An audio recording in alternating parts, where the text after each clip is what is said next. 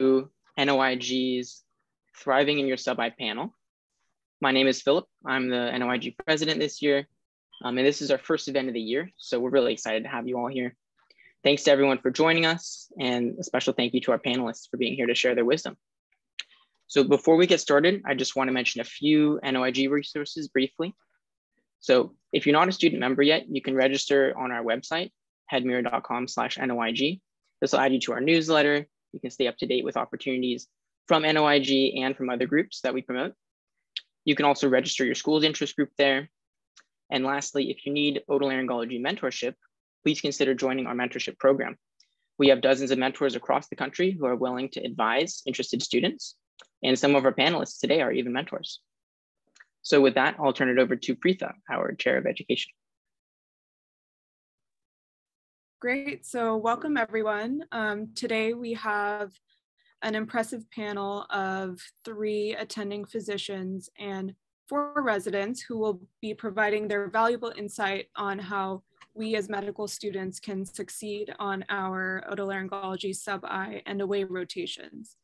This panel will be 1 hour total. Shannon, who's our vice president, will be compiling audience questions, so feel free to directly message her via the chat function if you have any questions that we don't address, and then we will get to them at the end if we have time.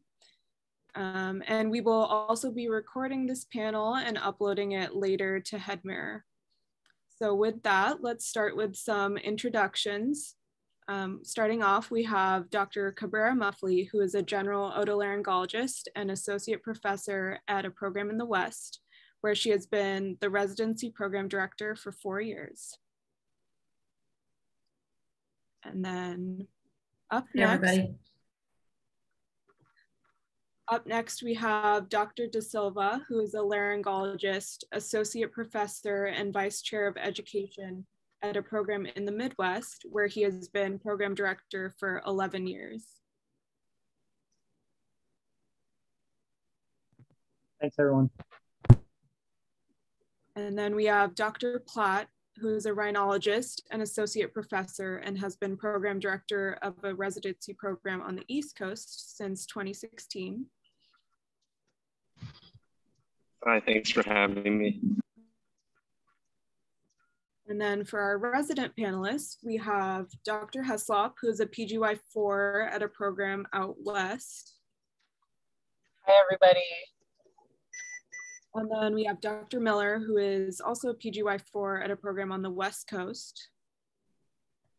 Hi, everyone. Excited to be here. And we have Dr. Gutierrez, who is a PGY3 at a program on the East Coast. Hey, everyone. And finally, last but not least, we have Dr. Swift, who is a PGY2 at a program on the West Coast. Hi, everyone. Thanks for having me. So we again want to say a huge thank you to our panelists for their time on this Saturday. And I know I am very excited to hear from all of them and their great advice. I also want to say a huge thank you to our audience members for tuning in today. And on that note, we can go ahead and get started with our questions. So one of the main things that I and many of my peers think about is what specific characteristics make a strong or honors level medical student. So we can start off with Dr. De Silva for this question. Thanks, Preetha. Thanks for having me on this webinar. I'm excited to join all the great people here. You know, I think the easy answer is being prepared and engaged, and that sounds obvious, but that means different things to different people, I think. And sometimes it's hard to do when you're at a new institution if you're doing an away rotation. So how can you be prepared and engaged? I think being on time and helping the team, obviously with rounds in the morning, whatever their expectations are, I think understanding those expectations up front is really helpful. So don't be afraid to ask what's expected of me? How can I help? How can I, be the best, team player, coming to rounds each day, coming to clinic. From a faculty perspective, I love it when a medical student has been prepared for clinic. So if they have access to our electronic medical record, if they can look at that, clinic scheduled the night before or the morning of, understand who the new patients are, they get to do more in the clinic when they know why they're coming in, maybe if they've had previous imaging or biopsies or whatever it be, I'm certainly going to feel more comfortable and know that they're engaged and knowing about the patients. Let them do more. As a laryngologist, I'll let them do the telescope exam. So do the endoscopy, the stroboscopy, the fees, those types of things, depending on their comfort level. And hopefully by the end of the clinic, they've done several. So, I want to get them involved. And so if they show that interest up front, it's going to be a really great day for both of us.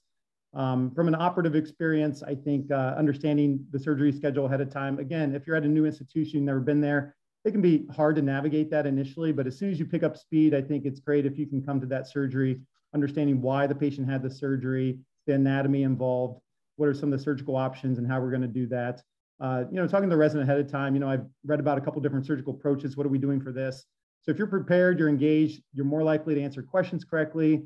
You're more likely to get to do more in the surgery. Endoscopies and things like that are certainly fair game for fourth-year students from my perspective in the operating room too. So I like, initiating those experiences if the medical student is ready to learn. Great, thank you, Dr. De Silva. That was a great overview of kind of the different areas that students can be prepared for and be able to shine. If anyone else has any thoughts on this question, I would like to open to the floor. What kind of things do you look out for in an honors level medical student?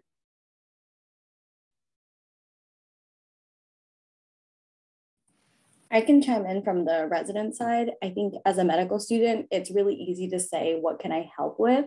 But I think you really have to go that extra mile of paying attention to what's happening on rounds and giving residents ideas of how they can help. Because if you just say, can I help? As a resident, we're really tired. We just kind of want to finish things. And we don't really know what you mean by that. But if you say, hey, tomorrow morning, could I present this patient when we do group rounds? Or, hey, I saw that this case needs to be posted. Like, is there anything that you want me to do to communicate to the nurses? So like giving really concrete examples of how you can help out the team. And the resident will tell you whether or not that is or isn't okay. And then they'll tell you, well, maybe don't do that, but you can do this instead.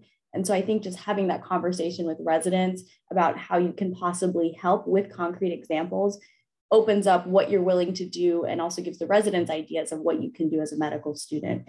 And having that medical student that helps on rounds and can really add to the team is awesome. We love it as residents. Something that I really respect in medical students is when I see that they are kind of kind to patients, respectful to patients, and just watching them interact with patients in a pleasant way and making sure they don't forget that this is about humanity, also about science, but don't forget the patient part of all of this. I think that's certainly something that people will respect. Kind of in a similar vein to that, I think when I've seen sub-Is that also work well with their co-sub-Is and like lift each other up, that's kind of a beneficial thing, knowing that we're all on the same team ultimately, and wanting everyone to kind of succeed is something I always admire when I see that in sub-Is.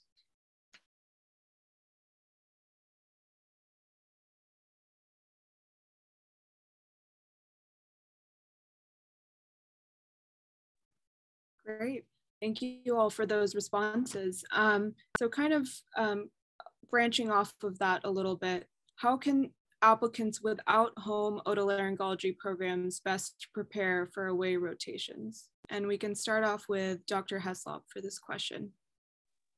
Yeah, I went to a medical school that didn't have an ENT program. And because of that, I had to kind of reach out to people in programs that were across the country, but also reach out to residents across the country, just looking at their programs or talking to people and trying to get connected with people, just networking.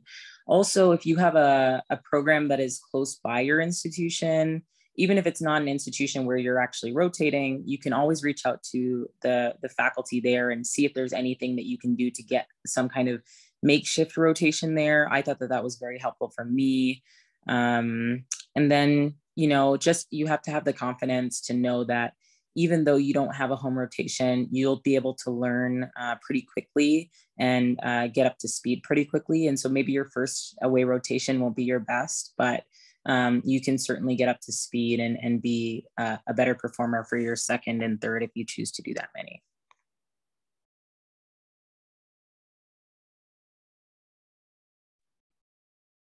Okay, great. So now transitioning a little bit to the topic of rounds.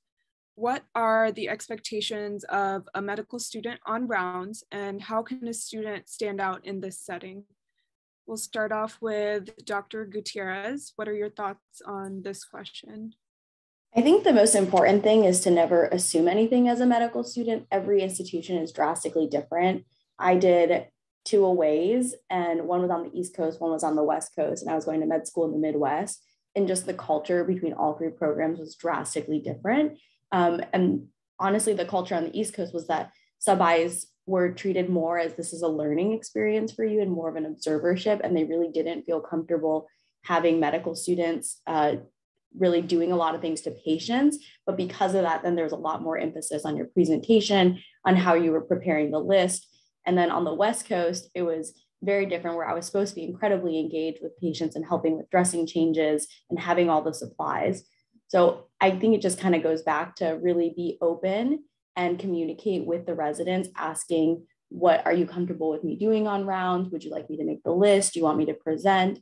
And the most important thing is to not be offended when they say, no, I actually don't want you to do this, because sometimes you're really eager and you want to come in and do everything and just do the best you can. But it's really easy to think that the person is giving you negative feedback, but it's not. It's just the culture of that program and what they see medical students as doing. So it's just important to take whatever they tell you, understand that it's just different at every program. So at our program, for example, at UVA, our medical students, we have them present at rounds, but I know that sometimes the chiefs will often forget and they'll just be kind of going through. And then certain medical students will be like, oh, I didn't, want to interrupt. But you also have to advocate for yourself and say like, oh, Dr. So-and-so, or however you talk to your chief resident, like, is it okay if I present this patient? Like, there's ways to be polite and having talked with your residents to still participate in your sub-I. So I think that's the hardest part with rounds, is just figuring out what the expectations are and how to kind of mold yourself to that program. But it's easy to do if you just ask.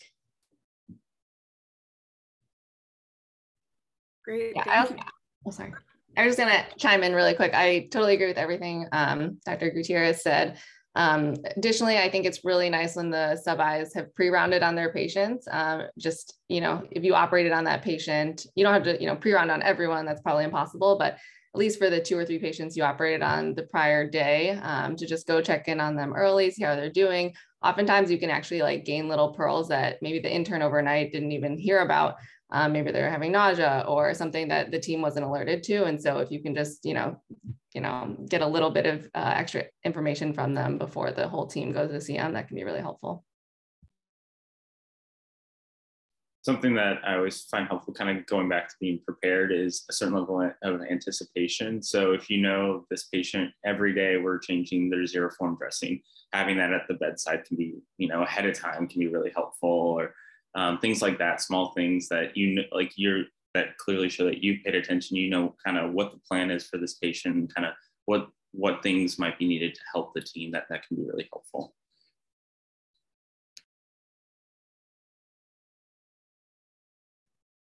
And building on all that great advice, what specific supplies should medical students be prepared to have on rounds?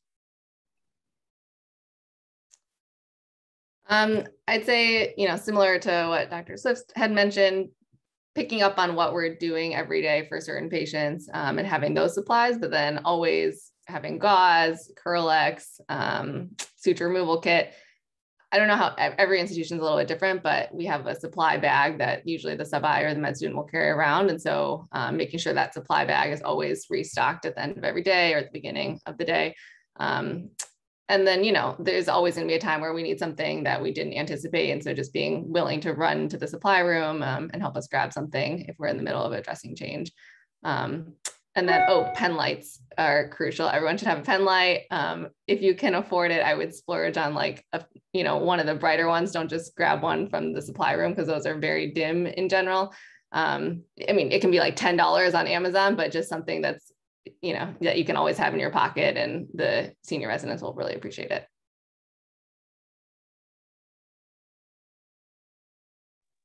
Also, like tongue depressors are always good to have. And then also like 25 gauge needles, if you have flap service, would be helpful. Lubrication, alcohol swabs, that kind of stuff is always good to have a little hanging around.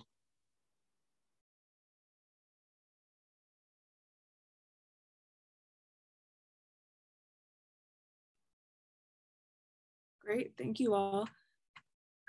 So transitioning a little bit to the clinic setting now, given the wide variety of expectations and experiences at different institutions with clinic, what is the best way for medical students to prepare? And Dr. Platt, I would love to hear your thoughts on this question. Thanks. I think that all medical students have access to the medical records. And if you could look at the list of patients the following day and see what type of problems they have, you will be so well ready to just shine. You can look and see what patients are coming, what their problems are. You can read about their histories and know them really well, but also you can read about their diseases. And that's such a crucial part of your rotation, spending time with attendings in clinic. When you really know your patients, and most of the questions I ask come from those patients, they're not just random patients, you could be extremely well prepared by reading about those topics. And even if it's a very rare topic, the attending will be very impressed if they bring up a very rare topic and all of a sudden you know everything about it. And how do you know? Because you looked at the clinic schedule for the next day. So I think that's one way you could definitely prepare to shine, by lots of reading the night before and by scanning the chart and finding out what you're going to be seeing the next day.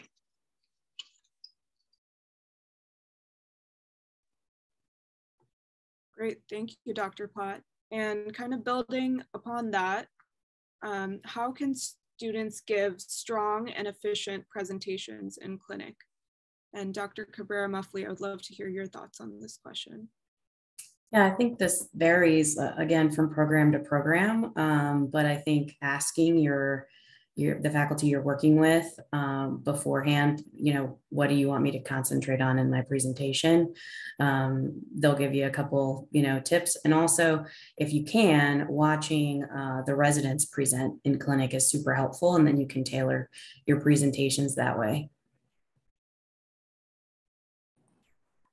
Going off of what Dr. Cabrera said, I think it's really easy as a sub-I to try to want to jump in and do everything.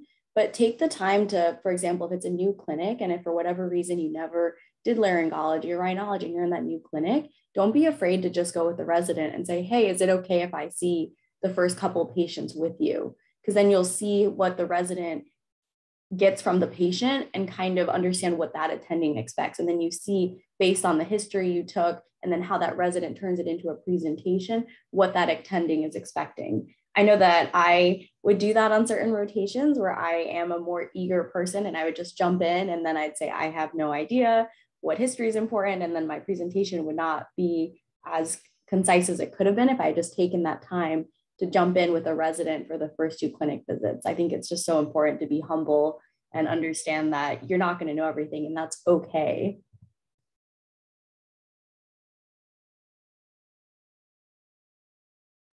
And I think we've talked about this multiple times, but asking early on for kind of anything, but especially this, can be really helpful. Ask the resident, every attending is different. Some attendings want really brief presentations, and it might depend on the patient. If this is a well-established patient that they know really well and they just want the important updates, that can be helpful to know, or whether they want a full kind of a traditional presentation. So just asking early on what they would like and how you can, best tailor your presentation to what they want, I think is never wrong, especially to start the day. It's always reasonable to ask if you do go in with a resident, or even if you don't, to ask the resident, hey, is it okay if I present this patient to you very quickly, just to make sure I'm not missing anything?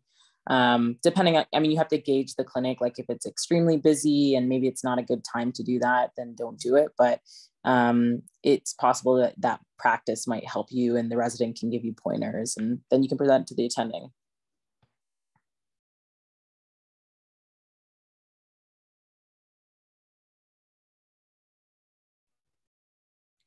Great. So those were all great tips for the clinic setting and kind of how to get the expectations early on and prepare. So what, now transitioning to the OR, what are expectations of medical students in the OR, and more specifically, how can we prepare for questions? And I'll direct this question to Dr. Miller. Yeah, so I think once you're now on your sub-I, you've definitely moved up from being an M3. I think the expectation as an M3 is just try not to get in the way and don't contaminate the sterile field. Now we assume that you all know not to do that. But I mean, if you really didn't get much out of your M3 clerkship and you don't know how to scrub or something, of course, I would definitely ask a resident or the attending. But you know, we assume that all of you know how to do that by now. And so it is really helpful for you coming into the OR to be prepared. And, you know, we expect that you've read about the patient. You should know, you know, age, gender of the patient at a very minimum, and then their history, why we're there, why we're doing the surgery, and then common implications like other reasons you might be doing that surgery, just, you know, general, probably what you did as an M3 as well. But then we will expect you to know more of the anatomy. So I would just start every case by going back to Netters, looking at your textbook and just reviewing the anatomy of whatever case you're going to do. And then there are so many different resources and it's impossible for you to go through all of them. So I would say try to really focus and find a couple that you like. When I was a sub-I, I found the South Africa Odo Atlas, which if you just Google South Africa ENT or something, it will come up. It's the first thing. They have lots of just step-by-step, like the steps that you need for a bunch of different surgeries that I thought was really helpful. Sometimes it's different than what we do now because, you know, it's supposed to be for a limited resource setting where you can use the techniques that they talk about, but in general, it still reviews the anatomy and it's really helpful. It seems like Headmere actually has a bunch of great resources now. I didn't have that when I was a sub-I, but I've looked at the website a little bit and there's some great surgical videos. I still do just YouTube a lot of the time as well. If you can't find it on Headmere, or if it's like a very niche surgery that, you know, isn't on there, if you YouTube it, sometimes you can find some really great videos. What else? Oh, one thing that I used to do is if it's a surgery that is a little bit unique, sometimes I would go on PubMed and type in the attending's name and see if they've published or if they write about that certain surgery or, you know, that disease process, because chances are you're going to your sub-I at a place that's very academic and the faculty there are often very well known in the field. And so to be able to look at what kind of research they've done, that can help you generate questions in the OR and really facilitate an interesting discussion. And then, you know, obviously they're going to like it that you prepared and read beyond just the basics. It's kind of taking it one step further. So I think that can be helpful. And yeah, those are, I mean, there's lots of textbooks. You can go to Bailey's, Myers, but I don't think as a sub-I you need to necessarily buy all of those textbooks. I think just there's a lot of stuff that's free online that you can use. And then once you're a resident, then you can use your educational funds to buy all the big textbooks. There's also a book called ENT Secrets, which can be super helpful. It just has a bunch of questions. It's like question answer form, and it's a good way to kind of like prepare based on your case or disease process ahead of time for the case. You can just go through the chapter pretty quickly the night before, maybe look into it a little bit more in the morning, and then kind of have kind of these predetermined questions that you already have the answers to ahead of time. I was seeing if I had mine. I think it's on my bookshelf. My secret, if you're super rushed, tip is to find an op note, like an op note template or an op note for a very similar procedure that's happened before, because the op note documents all the critical steps of the surgery. And that is what the attending is going to ask you about, because they want to make sure that you understand what are we doing right now? Like, why do we need to find this structure? And usually you're never going to see the structure they're trying not to hurt. And so, but in the optional detail, we then carefully reflected this to avoid injuring this, or we moved this structure out of the way. So I think finding an op note, I don't know who taught me that. Some resident taught me that. And that's such a nice little way to pick up on what are really the important steps, because learning anatomy is one thing, but then learning the surgically relevant anatomy, I think, is really hard as a sub-I and really hard as a first and second year resident. There's also video sites that you can go to that are narrated videos of the surgery. And sinusvideos.com is one that my mentor had put together that's completely free. And you could go in there, watch the entire surgery, complicated or simple sinus surgeries or skull-based surgeries, and know every step of the surgery narrated before you see it the following day. And I've also looked at YouTube and just searched for different types of special surgeries, and I found lots of good videos on there.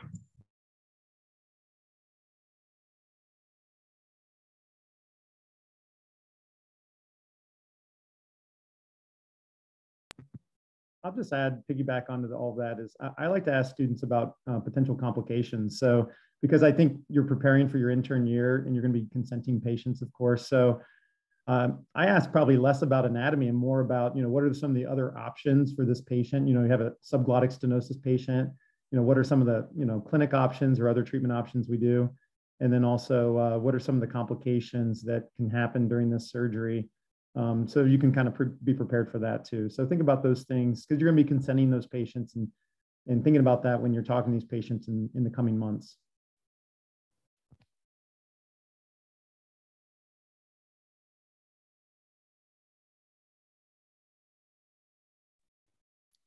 Great, that was all very helpful advice on preparing for the OR. I think another area that students are often have a lot of questions about is what are the expectations for our technical skills and how we can prepare for the OR at a sub-I level. So I would love to hear from some of our attending physicians. Maybe you can start off with Dr. De Silva for this question. Sure, I don't have a lot of expectations for technical skills in the operating room, frankly. We talked a little about a basic understanding of, setup for the OR and being safe and such. For open neck cases, bigger cases, we hope that you understand how to retract, how to help move the case along, understanding kind of what the goals of the surgery are. So seeing some of those videos ahead of time can understand, where you may want to put your retractor, how you can kind of move with the attending or move with the resident physician to gain that great exposure. Suturing is something that we expect you to understand, at least basic understanding at this point, and not tying, of course, how to cut ties, and also, when to bovie or suction appropriately, where you're not in the way, but you're also helpful. So those things are important. If you have skills that you've learned, I'd like to know about it, because I may let you take that next step. So if you've done a laryngoscopy, a bronchoscopy, let's have you try it. I'm going to let you do that surgery. We've had students do tonsillectomies and ear tube insertions. If you know how to clean out the ear, let's have you clean out the ear first before we do the tympanoplasty, those kinds of things. Very similar to, as a laryngologist, we do a lot of office-based procedures. So if you understand how to do a laryngoscopy and you've done 5 of them on your previous rotation, well, let's do an awake bronch today. So communicate with me on some of the things you've done before and that you'd love to learn how to do. And I'm hopeful that you'll learn that. You'll just be a better intern if you've done several before, before you graduate from medical school. So I don't have a lot of expectations, but I'd love to know about skills you've already developed, and maybe we can take that next step. Same goes for rhinology. So if you know how to do nasal endoscopy, maybe we start the case with you doing the nasal endoscopy and showing us your skills that way. It's a way to shine. Yeah, I'll echo that. I don't really have a lot of expectations. And the key thing is, don't let your fear of not being good at it the first time make you not want to, ask to do it. We don't expect you to be good the first time you do it. So, if we can see progress over the course of the rotation, that's way more valuable, because then you're teachable. So, don't be afraid to go ahead and try something, even if it's the first time you do it.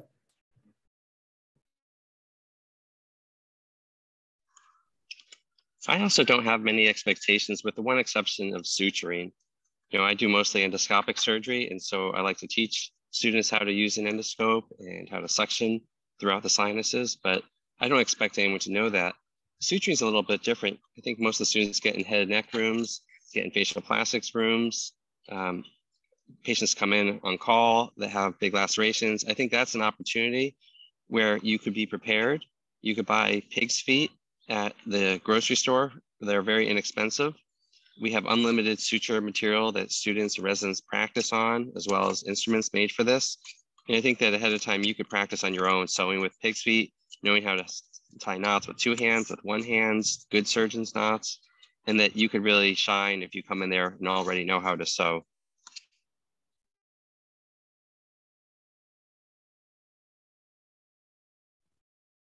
Great. And for our resident physicians, how did you prepare for technical skills on your away rotations?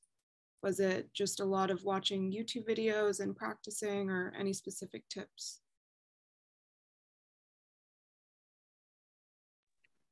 I mean, I think practicing knot tying is something that you can do at home. I mean, even if you don't have even if you're not kind of in a position to use like pig's feet, for example, you could still have like some silk ties and just practice on like, your pants, or practice on like a Coke can that you just use, or practice on just like anything you can tie to, just practice tying to it, in the middle of like a lecture, just like you can start making it an automatic process for you, something that you're just doing in your spare time.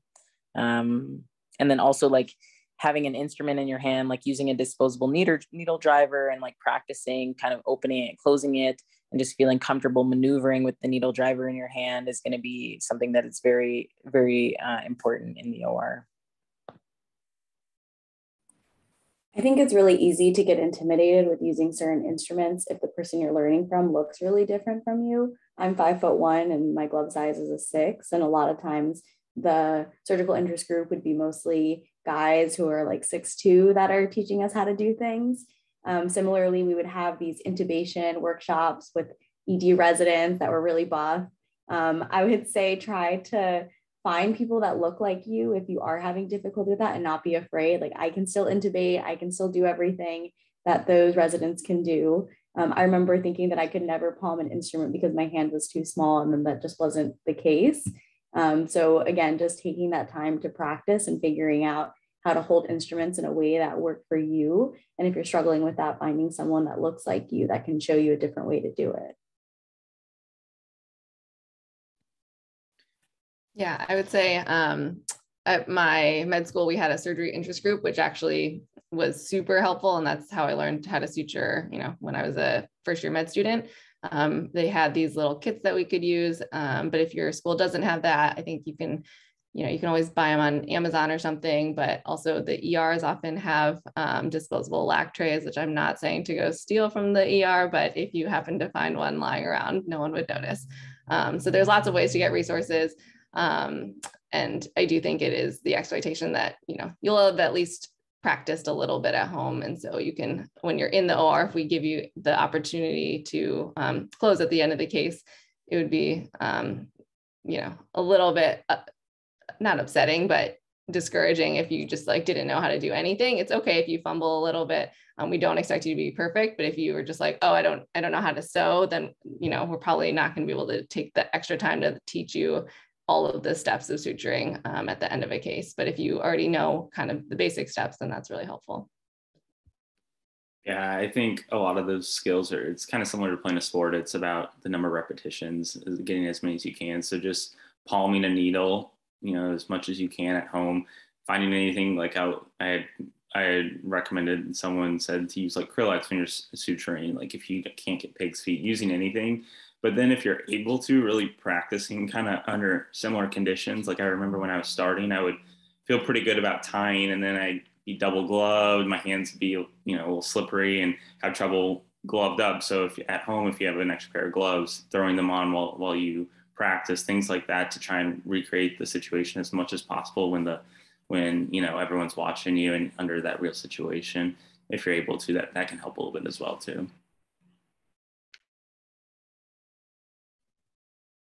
Great, thank you all for that advice and for the discussion so far.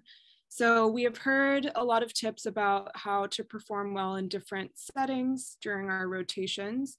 Now I wanted to transition a little bit to talk about the latter half of an away rotation and kind of wrapping things up.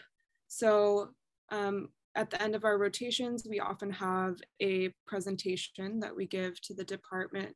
So what are some tips for how to be successful on our end of rotation presentations? And we'll start off with Dr. Swift for this question. Yeah, I think that's a huge opportunity to really show kind of what you've learned and also your knowledge base and your presenting skills. Everyone's going to be watching. I think things that I did that I found really helpful is, first of all, trying to identify your topic early on and really get your presentation put together as much as possible. Identifying both a faculty mentor who can help you with it so that they can help you kind of help guide you and know kind of what would be valuable to talk about. And then also practicing it as much as possible. A lot of I had, when I was on my sub-I, one of the residents, a couple times she helped me. I was able to like go through my presentation entirely a couple times with her and get feedback. So really practicing it, having it down, and then having both resident and faculty input on how you can really make it shine as much as possible, I think is helpful. Yeah, I agree. Kind of the earlier you get it done, the better, because that gives people time to kind of in a relaxed fashion go over it and provide you with any feedback so that you can make the appropriate edits and then give a good presentation at the end of the day. So just trying to get it done as early as possible and get as much feedback as possible from people. I would just like to add, if you do 2 rotations, it's worthwhile doing a different topic the second time around. And the reason for that is not just more work for you, but it's an opportunity to learn a new topic. If you can teach something or talk about it for 15 minutes, we all know that you're going to understand it a lot better. But it's an opportunity to engage with a faculty member at a really close level. So if you had an interesting case first week and you asked that faculty member, hey, this was really interesting to me, I'd love to use this as a topic for my presentation at the end of the rotation. You're going to get to know that attending a little bit better because you're going to talk to them a couple of times. You're going to send them your slides maybe, and they're going to get an understanding of your work ethic, how you communicate, all those things. It's just going to come back to they're going to advocate for you when it comes to interview time and rank list time, all those things. They're going to create a connection with you. So take the opportunity to do a different topic each time, every away rotation. I had a student come up to me before their presentation saying, I haven't seen any crazy cases. And I think it's important to also feel that you don't have to find this really wild, crazy case. It can be a really, what we consider a simple topic, but you can really go through the differential. And so it could be, how do you diagnose acute versus chronic rhinosinusitis? And just going through what are the key symptoms? How do you diagnose this? What do you look for in imaging? Because just working through even a common topic will show how much you've learned on the rotation. So again, I think finding a good mentor, and if all you've seen is, acute rhinosinusitis, that's okay. It can still be a really great and interesting presentation. It doesn't have to be this really rare case that, they're going to write a case report on. I'm just curious for sub-I presentations at the end, are you guys typically having them just talk about a patient they saw, or are they presenting their research? Because like at UCLA, typically we'll have them do a research presentation. So then it's not necessarily on a patient that they saw, but I'm just wondering what other places do. I think it's institution dependent. I'll just say, when students ask me, I recommend that they do a new topic as opposed to their research. It's great to learn about their research, but again, I'd rather have them, learn a new topic and talk about that, as I detailed earlier. And it's an opportunity to kind of interact with the resident or faculty member or both, on that topic. So I prefer a clinical scenario followed with, the pathogenesis and treatment options. Yeah, and sometimes you don't know how many times they've given that research presentation before, and so it doesn't give you as much of an accurate view of how they can learn on the fly and learn about a new topic too. So I totally agree with that. Yeah.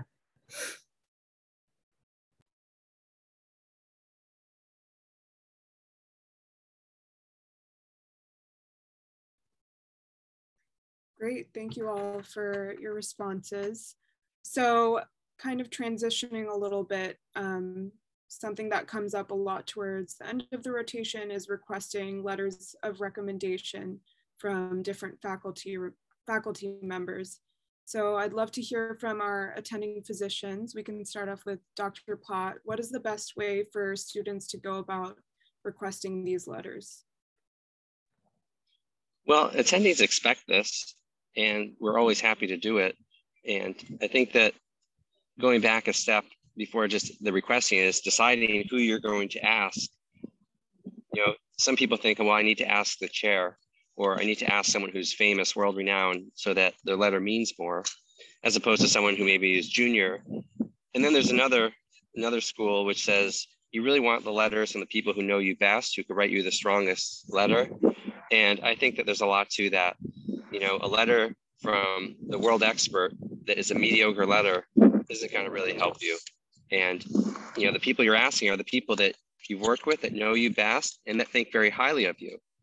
Now, you don't have to ask for a letter. It's not a requirement of doing a away rotation. You can only have so many. And now the people are doing 2. It's not even a requirement that you get one from any away rotation. So you have to consider that you want one that's going to be really strong.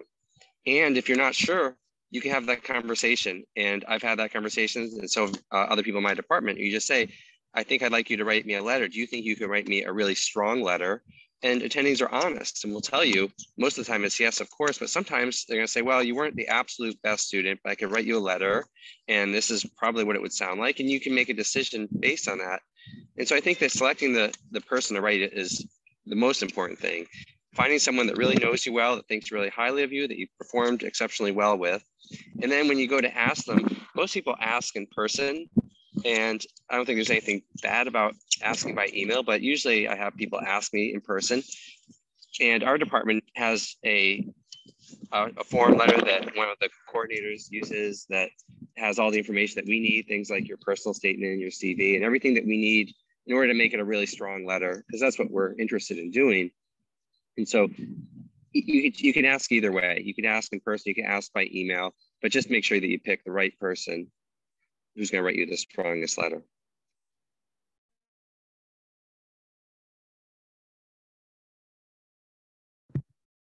I'll just add, I agree with all of that. This, you know, the people that know you the best are going to write the best letters. So just make sure you think about that. For away rotations, don't, you know, have hesitancy to meet with the program director, you know, early on in the rotation to introduce yourself. I like meeting them. And so taking the time to do that. And then maybe at the end, if you need you know, an away rotation letter because you don't have a home institution or you'd like one, we're certainly happy to do so. Come prepared with your personal statement, your updated CV. So, you know, a good draft of your personal statement at this point, your updated CV, and your grades. That's basically what I'd like to have. And I think most letter writers would like. It sounds like some institutions have a form letter with all of that on there. So just think about those things. Have to be prepared with that.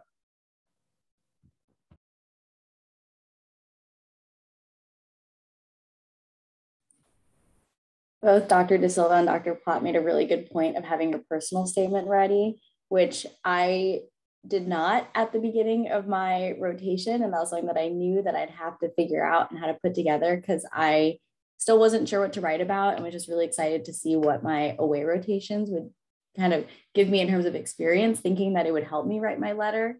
And I think that was kind of a mistake. It ended up working out and I finished my letter before I asked for my letters, but it was really hard to work on my personal statement during an away rotation. So I would not recommend doing that.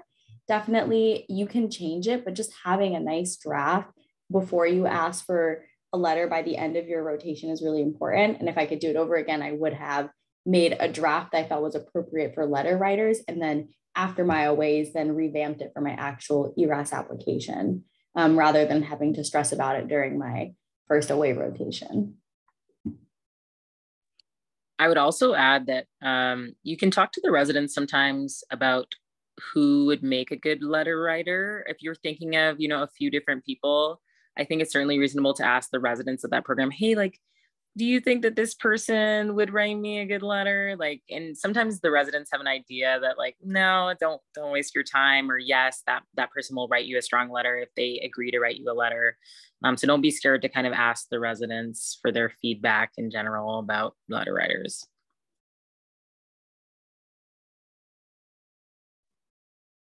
A little bit off topic, but We have the standardized letter of recommendation form. You can see it, what's asked on it at the SUO website. So feel free to take a look at that.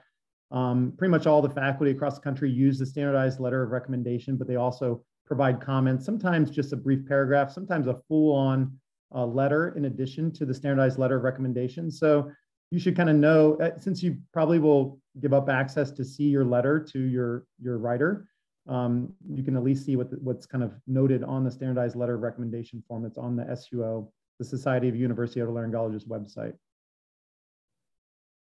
And then, sorry, just to, don't mean to hog time, but I was going to add about personal statements. It's a personal statement. So don't just rehash your CV. We want to learn about you, like who you are, what made you, what really made you into who you were today. And so I often give a lot of feedback on the personal statements. You want the reader of the personal statement to want to meet you. So we obviously know you from the rotation, but for future applications, it can be kind of the selling point for, boy, I really want to meet this person in an interview setting. I'm excited about meeting this person. So have people read your letter or read your personal statement, have them review it, critique it for grammar and all those kinds of things. But I like to have a really strong personal statement to review before I write the letter. Yeah, I totally echo that too. It's really refreshing because the rest of the application is so kind of nuts and bolts and very, kind of curated by IRIS. This is really your only time to, let us know who you are as a person. And so make use of that, talk about, your family or, a patient you saw that really triggered your interest, or, a hobby that you have done for a long time and you're really good at and passionate about. Any of those things are safe topics. And just, you don't necessarily have to relate them to otolaryngology either. Like it's, we get letters every year about musicians, and then they say, well, that's why I'm going into otolaryngology, and that's fine. That's great. But you don't have to tie your interests outside of medicine into it necessarily. But those are the kinds of people who have interesting hobbies and interesting backgrounds that I want to talk to in an interview, and could definitely make the difference between you getting an interview and not.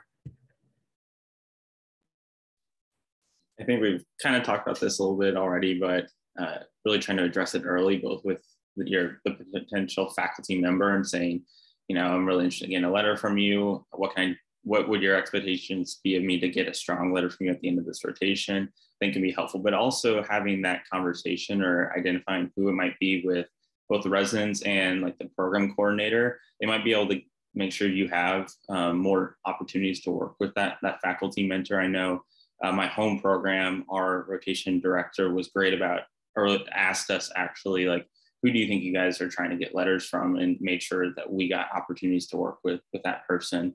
And then sometimes also when you're meeting with a faculty member at the end, talking about a letter or whatnot, you can also sometimes say, if you'd like to kind of hear more about my experiences on this rotation, I got to work a lot with so-and-so residents, and they might be able to give you more information, as long as the resident's okay with that. That can be another resource for the faculty member to be like, hey, what were your thoughts about this medical student? How did they do?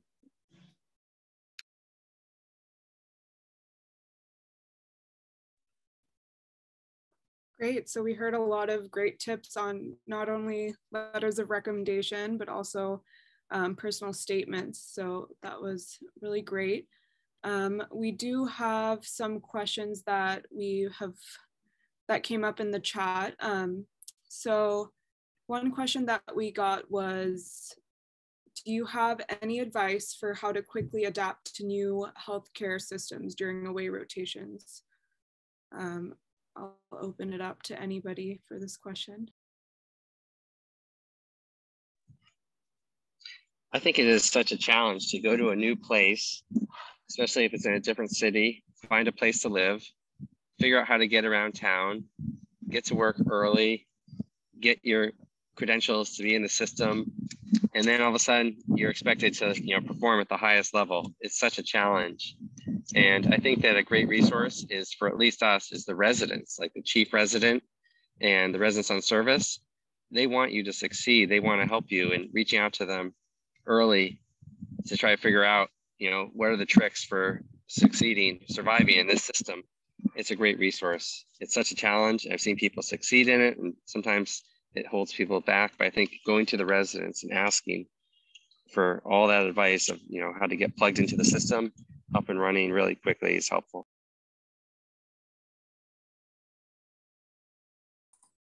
I think just having a really good attitude and being comfortable with making mistakes and people correcting you, you just can't be offended.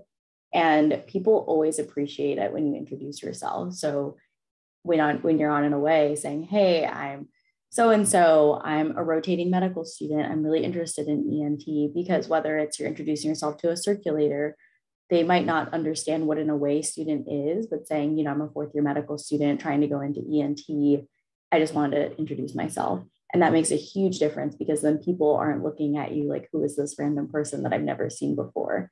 And that's just a really good way to create rapport with the new people that you're working with at institution, not just the residents, but all of the healthcare staff.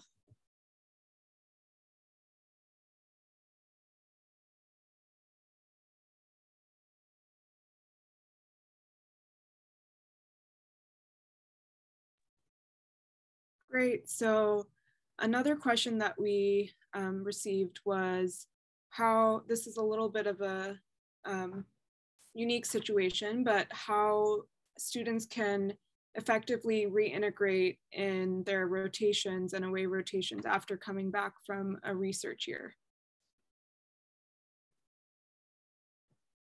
I think it's useful if you do a research year to spend some time at the end of that, whether as a formal or informal rotation with your home program, if you have one, or, you know, a program that you've had contact with before, because, you know, they already know you better. And so they're going to be a lot more kind of tolerant of mistakes and help you more get back into the swing of things when you've been out clinically for a while. So I would try to do that instead of setting up an away rotation right after you come back from research.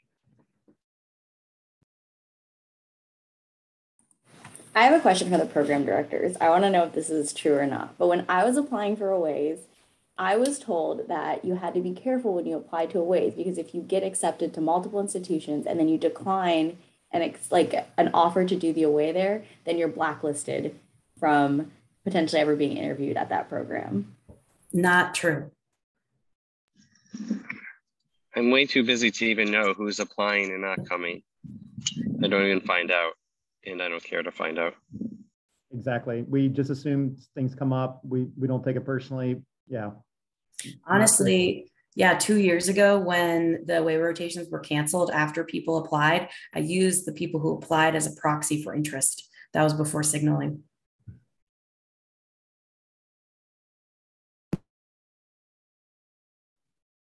Great, thank you. And I know that's a question a lot of us have as well as medical students. So a final question from our audience members. How do we continue to show interest in a program after we've completed our away rotation? And I'll leave this open as well. I think it's kind of hard to do. I think, you know, again, I think we have some of the things coming out about signals soon, but you're expected to not use a signal for your home institution or away rotation. So hold off on sending a signal there. It's an implied signal that you did an away rotation with us. So please don't waste that signal on that place you did the away rotation. If something significant happens and you develop a great relationship with the program director, the letter writer, you know, send them an email and say, hey, I'm really excited to share with you. I got this paper accepted for publication or what have you. Otherwise, there's really no necessary communication that you need. If the program offers some kind of meet and greet or some kind of virtual meeting, you know, coming up in a couple months, certainly, you know, sign up for that. And that's, you may learn more about the program that you didn't see during the 4 weeks. But otherwise, there's not a whole lot that you need to do. Some programs allow you to be involved in their didactics or virtual grand rounds, you know, for the rest of the year. You know, that's opportunity for you, but not expected, you know, outside of your 4-week rotation. So certainly don't feel obligated.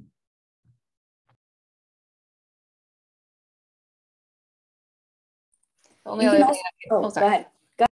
If you see an interesting case during your sub-I that you think is worthy of a case report, you could potentially talk to the attending about it and see if they would like you to try to write it up. And then that kind of, that will be, at least for the next couple of months, you'll be in communication with them. Don't do it just to continue emailing with that attending, but if it is something like a really interesting case, then they'll just be excited about it. And it's a good way to then have a publication with that attending. You can also stay in touch with the residents. I love hearing about where medical students go. I ended up going to Academy last year, and a lot of our OA rotators actually reached out to me and said, are you here at Academy? And it was just a really fun way to catch up with people. And the residents matter. We want to, the faculty look to us to see, do we feel like this person fits in our program? We aren't necessarily involved with the interview process. Sometimes chiefs will be at certain programs, but our opinion does matter. If we really like you, or on the other hand, we felt that you maybe weren't the best fit for our program, we will make our voice known to faculty because we are going to be spending 70+ hours a week with you. So we do want to make sure that we get along. And I thought that was so cool that I was at Academy and I had a presentation and the OA students saw that and they came to my talk. And I thought that that was really awesome that they did that. And I kept in touch with them. And to piggyback on that, always be nice to the program coordinator. In our program, sometimes when we've got two candidates that we can't quite figure out where to rank, the program coordinator's input actually makes a big difference.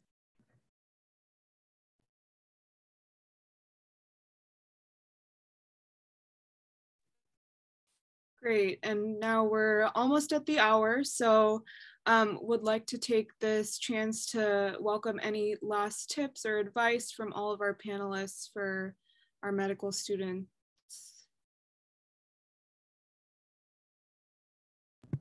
I would just say this is an exciting time for everyone, for us and for you. And so take every day as a learning opportunity. You're not going to have another time in your life that's like this. So just cherish it. I know it's hard and it's stressful, but just go with an open mind and be engaged, and you'll really get a lot out of it. Think of every day as a learning opportunity. I think the most important thing is attitude. You're going to be on these rotations and no one has all the right answers, including the attendings and the residents, and everyone makes mistakes, and we're all on a learning curve. And it's the real difference is the attitude, accept you won't know everything, but it's okay. You have a great attitude, you enjoy learning, you enjoy getting feedback, you enjoy helping your patients. That could really make the difference. And so just try to stay positive and enjoy this. These are your colleagues that you're going to know and see the rest of your life. It really is a small field. And so even though it's stressful, try to enjoy it. The other thing is remember to trust your gut feeling during the rotation. So obviously it's a month-long interview, but you're also interviewing them. And so, if something feels wrong or off, try to figure out what that is. And so that you can use that in your future interviews to figure out what, kind of environment you would thrive in.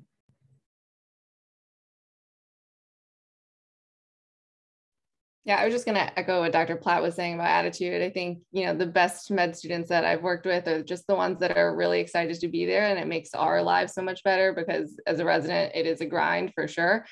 So then to just have fresh med students coming in, super excited to be there, just wanting to learn and excited, it's better to teach them. And that honestly, I don't really care if you don't know the anatomy or not, you will learn it eventually. So what really matters is, do I want to work with you? Or are you going to be pleasant to be around, in my opinion. I think what Dr. Cabrera said is so important about interviewing programs. I think sometimes it's easy to get caught up in trying to be really strategic about, well, I need an OA at this program for this exact reason. And I did one program on the West Coast, one on the East Coast, because I was in the Midwest, and I just really wanted to experience really different programs. And one had in-house call, one had home call.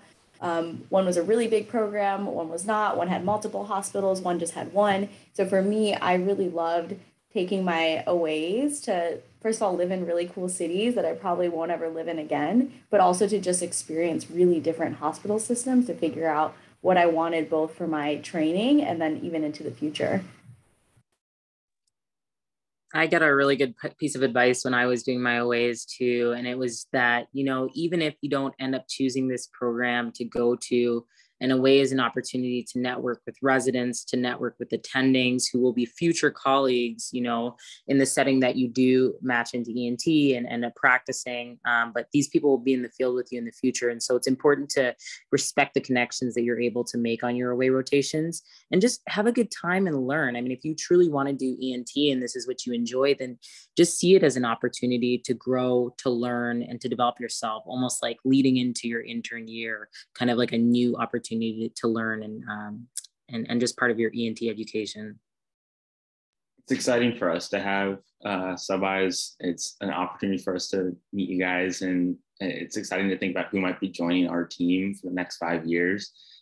So it is a month-long interview, but we want to get to know you. We want to know your personality. We want you to have fun. We want to have fun with you, and really see if we feel like we want you to feel like you'd be good for our program and us feel like you'd be good for us. We really want to, get to know who you are as a person and more than just work with you. So. Great. Thank you all for those final thoughts. And again, a huge thank you to all of our panelists for spending time with us today. We really appreciate your advice and having gone through similar journeys that we're currently going through. So I know I will be taking a lot of these tips with me moving forward. And we want to thank our audience members for tuning in and joining us. And with that, we can end our webinar. So thank you, everybody. Thank you. Thanks, everyone. Take care.